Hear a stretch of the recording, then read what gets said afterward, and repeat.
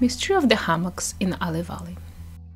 In this video, we'll continue to talk about Alai Valley of northern Pamir in Kyrgyzstan, and we'll consider the deposits themselves we talked about in the previous video.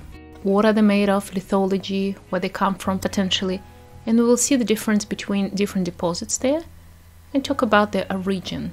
Very important to understand where they come from, why and how, as a one big event, catastrophic, or as the gradual accumulation of the deposit due to the activity of glaciers or the rivers, and will give us idea about processes in the valley to understand how it reacts to the climate change, to the seismology, and if there are potential hazards for people.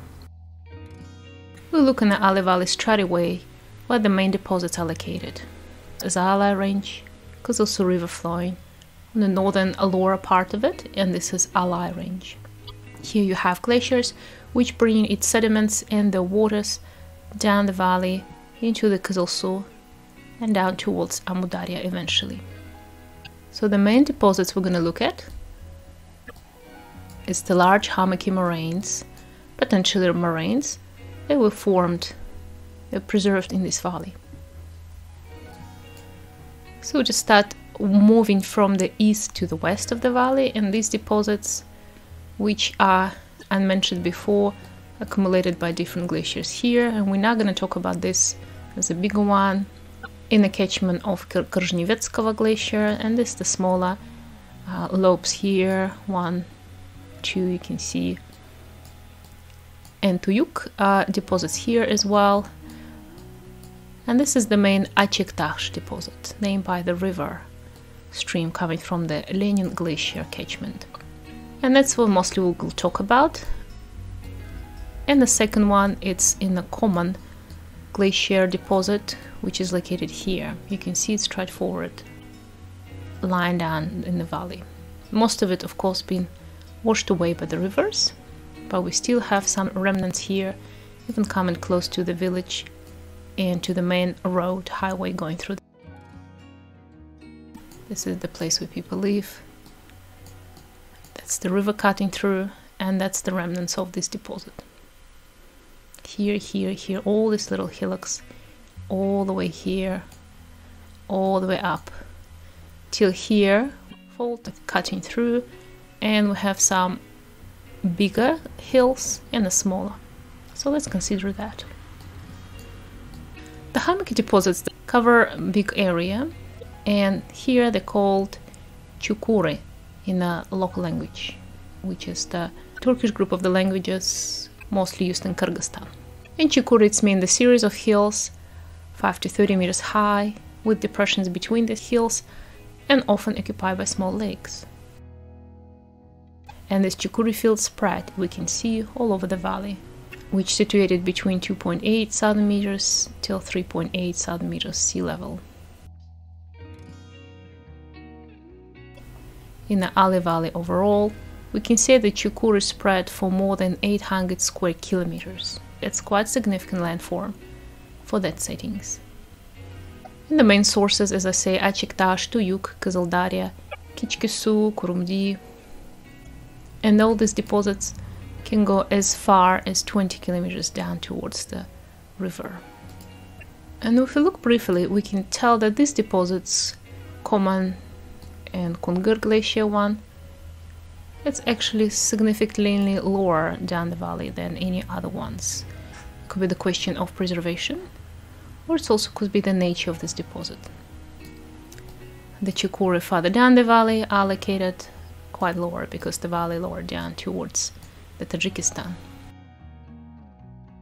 We have some suggestions about their origin, and one of the first studies in descriptions was done by Kyrgyzstan himself in 1930s, and he suggested that all chukuryi in the valley were marking the 4 stages of deglaciation. So the glaciers were in the valley, and then the moment they were retreating, this chukuryi was formed from a retreating of the glacier very fast, and the dead ice stay under the hills, and the hummocks formed as a result of melting down of covered by the debris ice. You can learn about this more in my previous, one of the first videos about glaciers and debris cover on them. More recently, there's a study done by Shatravin. In 2000, there's a published work suggested that the last maximum glacial extent was about 30,000 years ago, and there was a smaller advance 8,000 years ago in the valley. And he suggested that the maximum extent, the Koman paleoglacier, was the biggest in the valley, which doesn't make sense much because the Koman catchment is smaller, significantly smaller than Kyrgyzstan or, for example, of Lenin Glacier.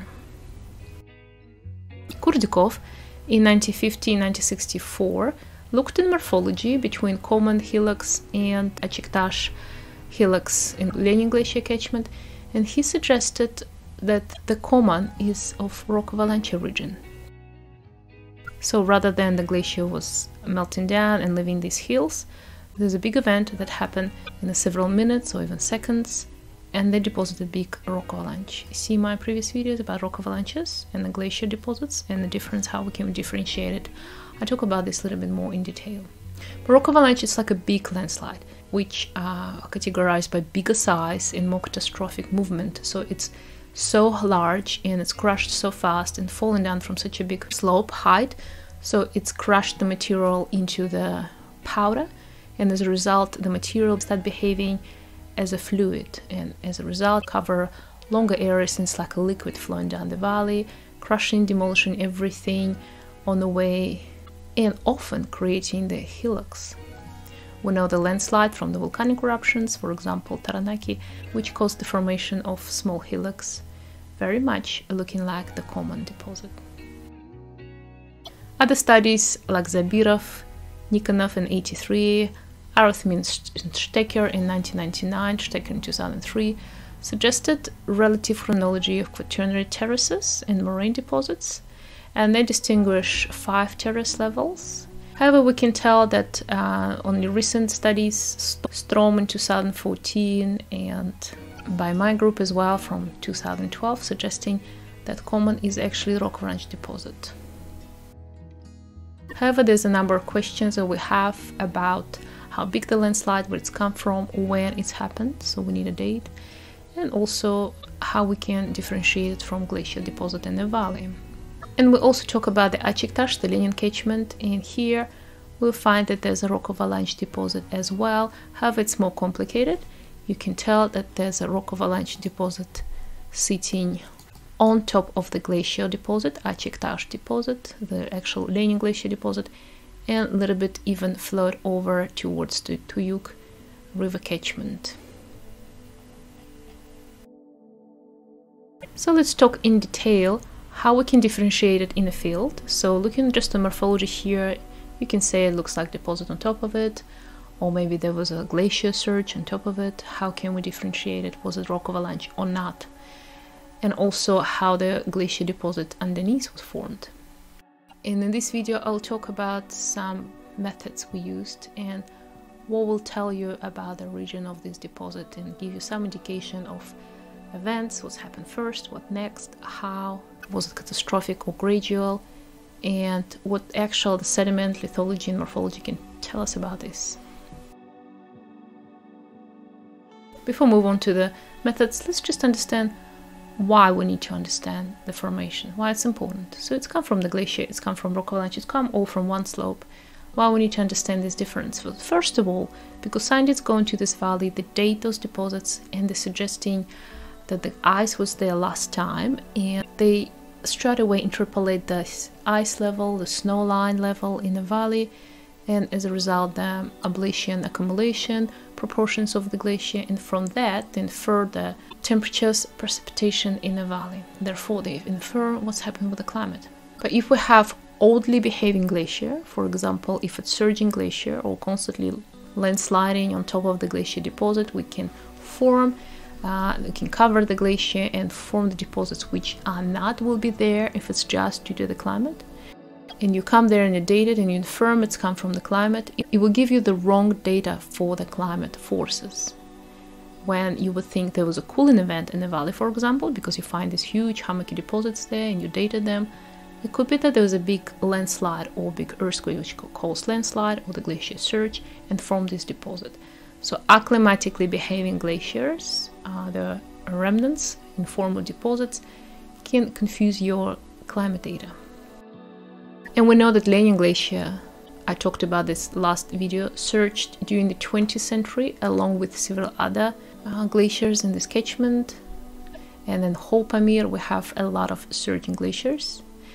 And this introduced the possibility of complex glacier dynamics acting out of equilibrium with climate. And it's confusing our glacial record in terms of its applicability in paleoclimate reconstructions. So how to understand the origin, the genesis of the deposit, where it's come from? We can look on its sediments, actual rocks within, lithology, the types of rocks, and we can look on the geomorphology. And often could be confused because we have also the rivers that can cut through the previous deposited material, create space for the new material to fall down on top of it, and the final deposit will be very complicated. So we need to understand relations to the geomorphic settings, and it will allow us to distinguish the moraines. We mostly investigate the deposits in the field, looking in the river cuts and some slopes, and we collected them for angularity. So we looked on how angular the rocks, lithology, identify its lithology.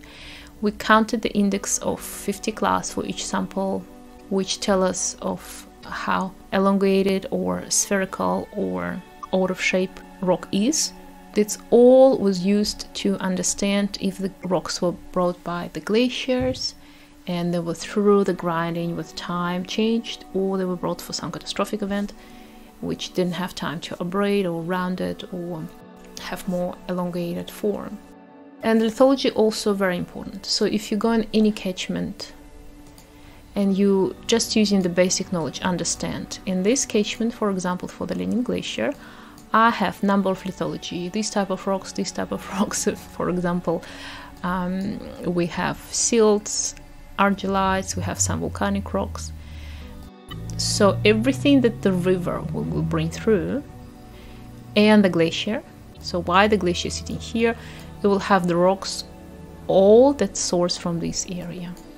So I will not have rocks in the sediment of the glacier which source from these slopes or from different catchment, only from here, but they will be mixed very well. So my outcrop will look like nice mixture of different lithology, maybe some dominated because the bigger outcrop in the source, but there will be good mixture of these rocks, and they will have some kind of rounding because they will fall down on the glacier, dragged by the glacier, fluvial water, so the river streams on top and underneath, a little bit worked it, and then it's been deposited. If I will have the catastrophic rock avalanche, for example, like we're suggesting for this Koman, I will have the rocks coming from, in particular, one piece of slope. It doesn't have to be big. So I might have 2 or 3 lithologies there, but here, most of all, it will be, for example, 1 lithology. And it will tell me that all the rocks in this deposit will have same lithology. Or even if there's 2 lithologies, I will see the distinct band, how they spread and how they moved. Often in rock avalanche, we even see it as a straight line differentiated. This is limestones, for example, and this is siltstone, something else. Therefore, it's so straightforward. Just looking at lithology will tell us that. Another thing, that why the rocks moving through the glacier catchments, they might experience some sorting. So the finer rocks will move further, faster, the bigger rocks will stay more down and longer, move through the catchment, and so on. So you have some kind of sorting because there's water, there's ice moving, and so on. If you have landslide collapsing, and the piece of the rocks will moving down the valley, it will crushed within, but they not have transportation one grain relatively to the other. Only after it's all deposited, then the rivers and the rain will wash it out, blah blah blah. But while it's moving down, and in a solid hill, one solid hill, you will have it all preserved. It was sitting down up in the slope and just crushed on the way and moved. So that's a very good indication that how rounded your rocks, how sharp they are, how they sorting, and how the shape is changed. So the geologists, the glaciologists looking for this for many years, and they differentiate that. They even can differentiate the rocks brought by the river, by sorting roundness, and by the shapes of them, and also by the glacier, Some scientists even can differentiate if it's quite big glacier and quite have a significant different transportation routes, if this material come more from the super glacier material, so it'll travel just on top, didn't have so much sorting and rounding, within the ice or under the ice, it'll have more sorting and rounding, and so on. So we'll look at those things. What else we can look at? And of course we will look for this presence of the very fine particles. Glacier catchment, we have a lot of silts, very fine silts creating by the crushing material and then moving through the glacier, and people say that in the bottom of the glacier you have a lot of abrasion happen when the rocks crush through over the rocks or over the bedrock, and it's creating this flower, we call it flower, silts, the one that's responsible for the blue color of the lakes that's related to the glaciers. But however, the silts not as fine, not as nano-size particles. Sometimes it could be produced, but not as much in the quantities. When we have catastrophic crushing during the rock avalanche collapse, and we found that there will be much bigger proportion of those very, very fine particles, and they're so small, they're nano-size, and they are present throughout all of the deposit, unless you're going to wash it through the river or something in that particular place. But otherwise, if you have a chunk of good material that's sitting there for thousands of years, you'll find those powder particles. They kind of stick together, they agglomerated together, and you need to wash it severely. You need to wash out all the deposits to wash them away. For example, the rainfall not going to do the job. Maybe on the subsurface level, a couple centimeters or so, or on the slope, but not within actual deposit. So that's another indication we can look at. It's this presence of the fine particles in rock avalanche deposit relatively to the glacial deposit.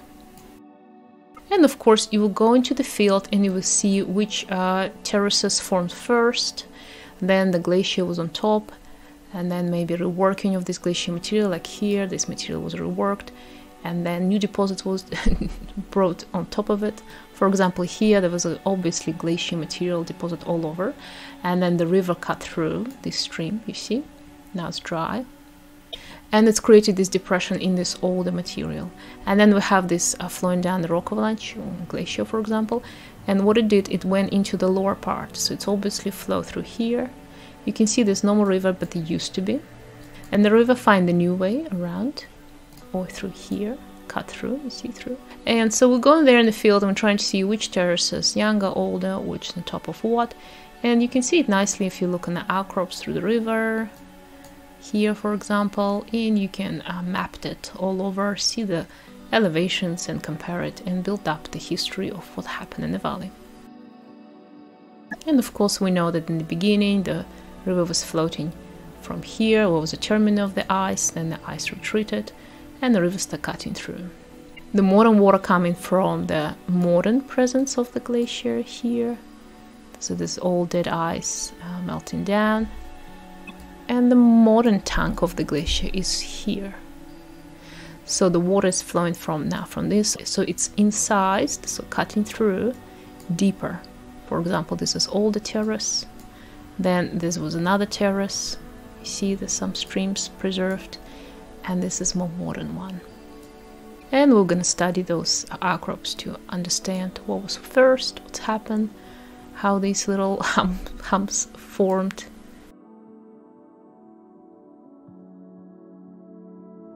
You can see there's another stream cutting through, already through this terrace in building new material. And by the way, this is the base for the alpinists who are going up into the Lenin peak. And these little lakes as well preserved here, and they usually formed when there's a chunk of ice was under the sediment, no more connected to the glacier, it's just melting down and creating these lakes, melted down lakes, like a kettle holes. You can see here we have a lot of similar.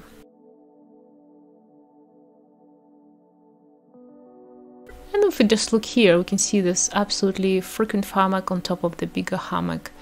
And it's again like a lobe flow through here, and even on this map you can see how it's flowed through here over the bigger hills. You see this hill, and then you see these hummocks, so they flow over. So we can tell even from this picture that this material older than that one, and it's formed differently than that one. And that one, I see like it's flowing down through here and fill up this little river catchment. And this is the more recent stream cut through. And that's how it was washed out through the time. So this sorts of reconstruction you can do using satellite images, be in the field, compare it, looking through the outcrops, and reconstruct what happened. So let's talk about geomorphology. So both these deposits are characterized by extensive hummock deposits, and they have uniform nature, we suggested. But through the close examination and field verification, as I explained, we see the two main types deposits. We have elongated large-scale hummocks with concave profile, and they are of glacial origin. And our outcrops show us that there is a glacial material, all the lithology that you find in the catchment of old glaciers, and roundness and absence on fines suggesting this. And you have very frequent, much smaller conical hummocks of convex shape, so they're very conical. That's very identical, exactly like I told you they look like on Taranaki, for example, landslides. And they form during rock avalanche emplacement. So let's first consider the common glacial rock avalanche deposit. We have a big deposit in the valley floor, and all the glacial deposits are found only in the southwest, where the Koman channel crosses through main Pamir thrust fault. So it's extending for 15 kilometers from the modern Koman glacier terminus and 10 kilometers from the Kyrgyzstan glacier. Unfortunately, the image is not very good for the Kyrgyzstan glacier. Kyrgyzstan is this lobe sitting in the cirque, and this is the Koman glacier. And it's sourced from Dzержinski Peak, and it's adjacent valley to the Lenin Peak and Lenin Glacier. So it's about 15 kilometers we have these deposits, two big lobes. This is everything that left in this valley, apart from these little deposits coming from this catchment. When we reconstruct, we understand that this is all part of one. So we have only these two left. So everything else was demolished if there was something built by these glaciers. You can see the difference, how they are long and big, and these frequent hillocks. And I can tell you it's much more straightforward in the field when you're there, standing there. And we have the main body. The main body is going, as I told you can trace it sometimes within this little catchment, especially here, and it goes down to some remnants here, all the way down. And apart like any other deposits in the valley, it goes all the way till this river, because also, and it's actually cutting through. It's very thin there, but it's here, and it's almost reached the opposite slope. So this is the slope started from Alai range, and this is actually the village here. You can see these deposits spread as far as here. Some older images can show you a little bit better contrast. You can play with this in the GoogleEarth yourself. So just for you, I will measure the length in kilometers of this. So approximately, if it's come from here, and we can see it continues still there, this is 8.2 kilometers. This is big rock avalanche. Similar from here up just to the base of the Alai range, it's 14 kilometers. And we can tell there's another, if it's come somewhere from the slope, there's another 18 kilometers just from the slope till this area. So it's quite a big run out for this rock avalanche. So there's all the deposits area, it's about 4.5 square kilometers, large hummocks up to 30 meters high, and topped with the boulders of different lithology. Today we can measure about 2 kilometer narrow northward due to the action of the shifting Koman River, which washed it away. The general morphology of these deposits resembles both older and more recent large hummocky deposits in the Alai Valley, formed by glacial deposition. So they're about 100 to 200 meters in diameter, 40 meters up in height. Uniform morphology of the Koman landslide is dramatically different. And it's actually overrun these glacial hills in the western part, so we can see that. Therefore, the older glacial deposits on the open valley floor have been reworked to the flat, open outwash plain before the Koman rock avalanche occurred. So we can say that the Koman rock avalanche together about 34 kilometers from the source wall, with about 80 kilometers width, and it covers about 64 square kilometers of valley floor. And it reaches the Alai range of the Tanshine and even rising a little bit over it. And it's indicated on the rapid movement of these deposits, an abrupt stop. And it's very characteristical for catastrophic rock avalanche. At this central part of these deposits, there's a lot of artificial channels which were planned to irrigate the valley floor before the collapse of USSR. So people start digging there back in the day, and they stopped this project. We can see in the distal end of this landslide deposit that the Kızıl Su meanders through this deposit, which is very unusual. If we follow this river throughout everywhere through the catchment, it flows quite straightforward, cutting through these outwashes, creating beautiful terraces. And then when it meets the Koman, it starts meanders the way around. It's a good indication about this landslide deposit. See how older meanders here. Now she shifted and shifted now in a modern course. We see the exposure there, and it's about 5 meters thick landslide debris resting in fluvial gravels. So this hummocky morphology composed of small, chaotic and closely spaced hills up to 10 meters, 30-40 in diameter, so much smaller and more frequent, more conical than for the glacier. And they're uniformly distributed, and there's no lakes in between them. It's another very good indication in the valley. We see right angular boulders up to 6 meters in diameter, and they sit on top of these hill crests. So some of them are traveled on top of these rock avalanche deposits. We call it carapace, and that's very common for landslides. Now let's move on to the Achiktash Glacier and Lenin rock avalanche deposits. Recent Lenin Glacier deposits within 2 kilometers of the glacier termina, within 2 kilometers. More recent Lenin Glacier. And this interesting deposit, which we identify as Lenin rock avalanche deposit, which fall down over the Achiktash glacial deposit. To the east of Lenin deposit complex of Tuyu Glacier, hummocky terrain of similar morphology to Achiktash. And northward from the glacier deposit, a glacier outwash complex has been modified by the glacier fluvial streams.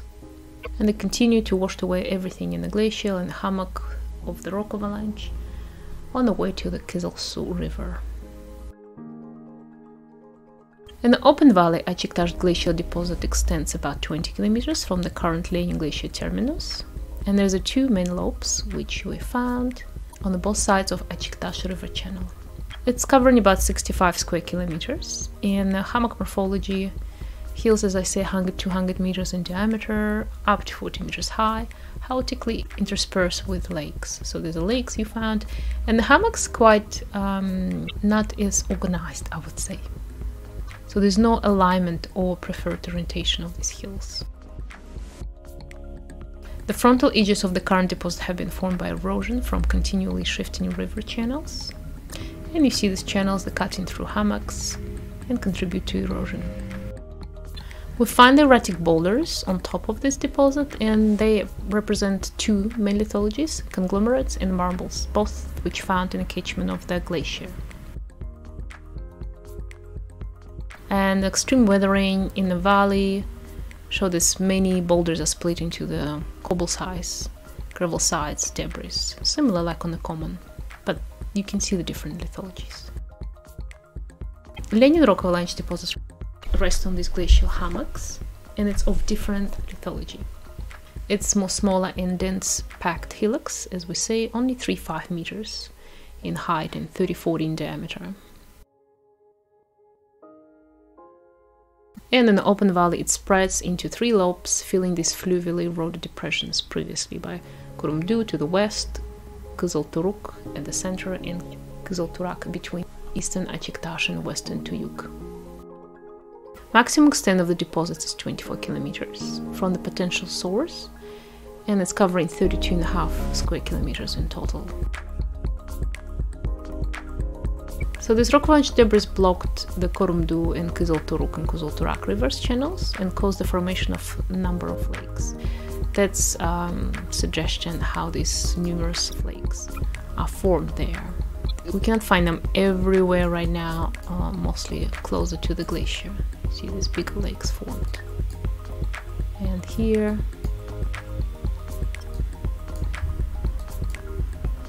you can find them in the area. In some places, some lakes being already dry out. And here's just somebody's farm. And another one. So this big, the largest lakes, which dry up from time to time. That's what locals suggesting. And between 13 kilometers and 17 from the source ridge, rock avalanche deposit covers glacial hummocks. And numerous rivers that cut through Achiktash exposed this rock avalanche material overlying the glacier deposit. Some of the rock avalanche deposit has been modified by the post-depositional glacial activity. And we see less pronounced hillock morphology here, between a section of Lenin base camp and unmodified part of the rock avalanche deposit. It's exactly what I showed you, this modified part of the deposit here. So it's been sitting here, and then post-river activity coming from the active glacier changed it. So it's resulted in less pronounced hillock morphology and number of shallow lakes created here. East of the Lenin catchment, two glacier deposits is preserved and it's covered 13 square kilometers, and it's extending 13 kilometers from the source glacier. Now it's shrunk and separated into 5 little glaciers. And majority of this western lobe of this glacier is covered by rock avalanche material.